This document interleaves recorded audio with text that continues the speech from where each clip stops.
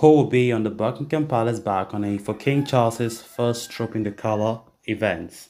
Trooping the Colour is a grand royal spectacle marked by a parade of hundreds of soldiers. Members of the royal family make an appearance, attending on either elaborate carriages or, like King Charles III, on horseback.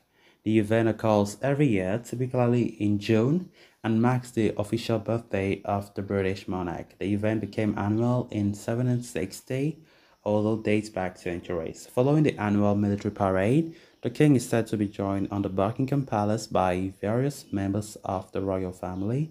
Last month's coronation is said to be a blueprint of who will be allowed to step out onto the balcony on Saturday.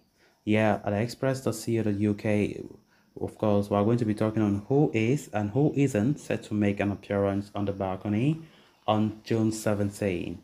King Charles and Queen Camilla, who were officially crowned last month, will appear to wave to spectators gathering outside Buckingham Palace.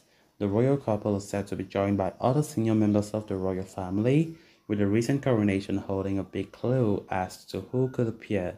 The king and queen will likely be joined by the prince and princess of Wales as the most senior royal couple after the sovereign.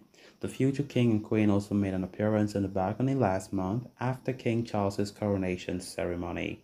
The couple's three children, 9-year-old Prince George, 8-year-old Princess Charlotte, and 5-year-old Prince Louis, will also be expected to make an appearance. The trio are often dubbed the future of the monarchy, and even as their young ages, have many appearances under their belt.